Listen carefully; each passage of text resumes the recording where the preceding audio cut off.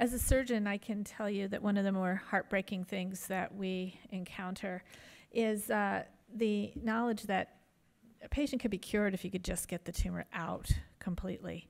And sometimes that's really just not possible because the only way to get it out is to hurt the patient. There's no place where that is a more important issue than in CNS malignancies. So Dr. Sandro Santagata is a neuropathologist at Brigham and Women's who's been doing work on mass spec imaging with molecular pathology to better define resection of tumors of the CNS.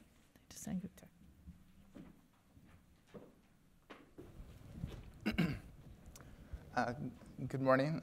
Thank you, Monica. That was very nice. And thank you all for coming this morning for this talk. What I'd like to do in this very brief presentation is to give you a broad view of some of the work we're doing at Brigham and Women's Hospital in tissue molecular imaging.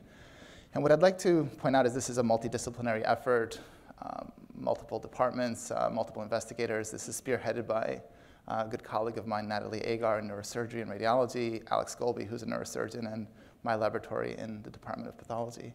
But what I want to show is an operating room from 1923 and our most advanced operating room, the Amigo, the advanced multimodality image-guided operating room at Brigham.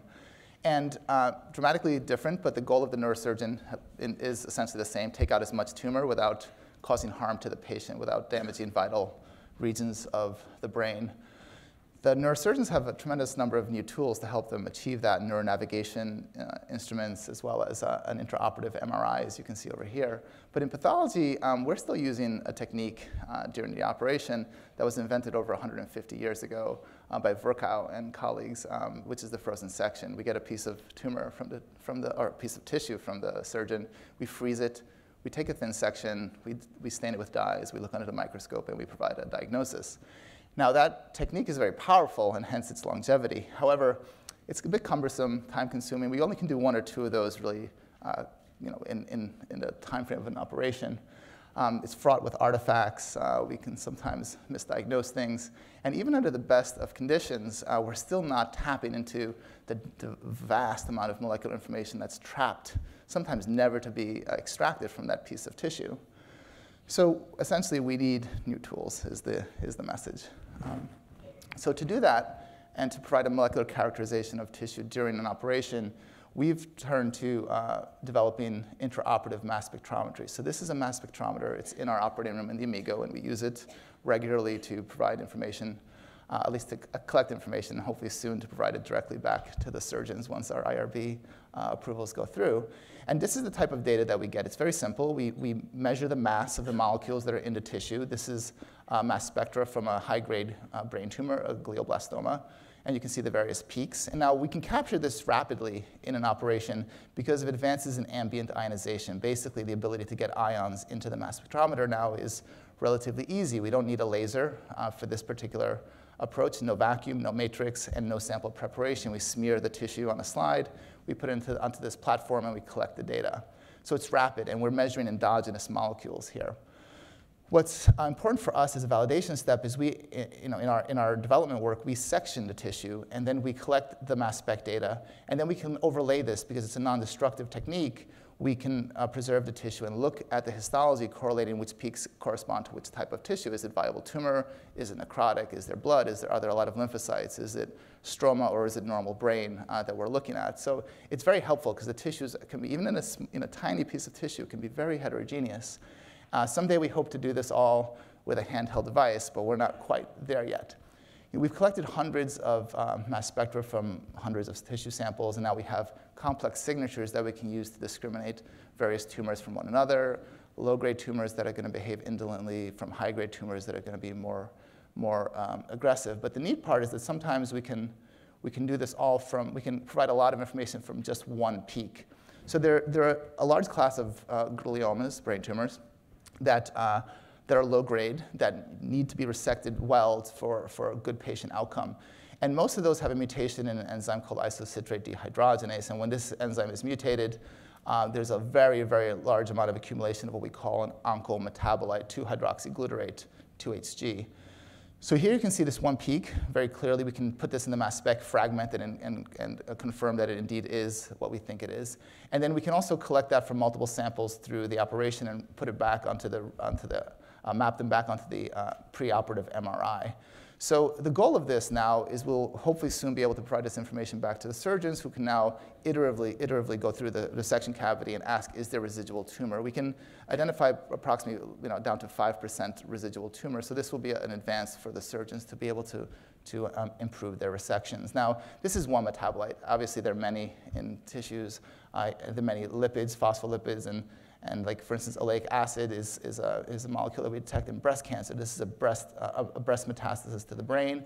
Here are the tumor cells. And you can see there's a different peak over here with another signal. And this is the signal from sulfatides that we get from normal brain. So we can tell immediately that this is breast cancer and that it's abutting a piece of normal brain here. So there's a lot that we can do with this type of approach. And again, many, many, many different molecules that we can look at, including signatures. Now, we don't only do ambient ionization in an intraoperative setting. We're trying to develop also MALDI, matrix-assisted laser desorption ionization techniques for mass spec imaging, MALDI imaging in the operating room. And here's an example of MALDI imaging of a piece of pituitary from an autopsy case where you have the anterior pituitary that produces a lot of the hormones that we know, and the posterior pituitary producing vasopressin. You can see we can detect vasopressin very well. MALDI is better for detecting higher molecular weight molecules, such as vasopressin, adrenocorticotrophin hormone, which is in the anterior pituitary, and growth hormone, which is positioned here laterally. So we can also section and image, in the time that it takes to do a frozen section, in fact, pieces of pituitary resections during operations. Usually these tumors, some of them can be very small. The ACTH ones in particular can be tiny.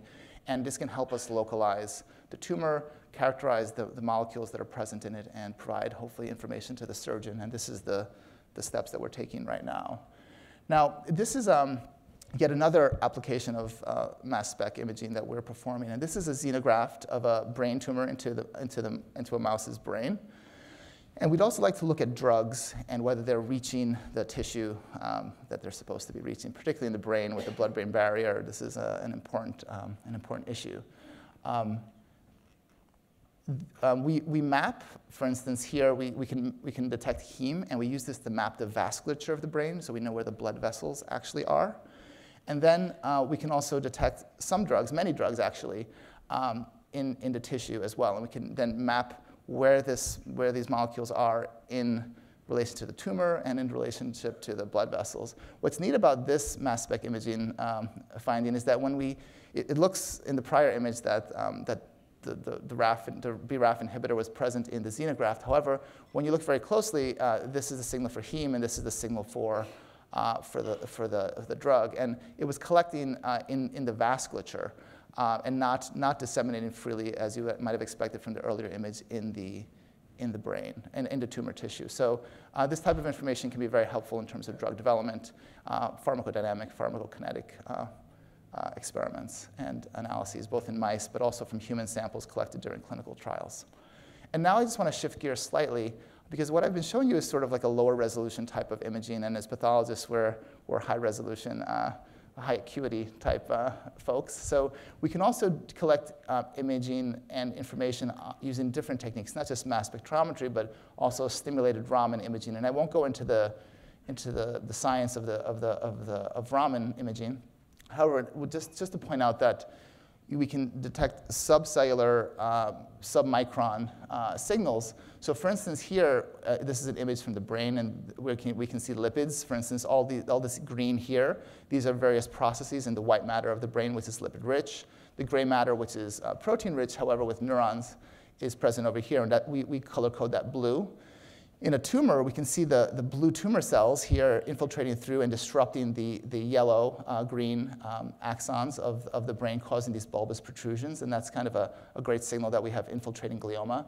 We can also detect blood vessels very clearly. Again, there are no labels here. This is all endogenous signals from the tissue. Red blood cells, vasculature, we can detect proliferated blood vessels, which is a hallmark of glioblastoma.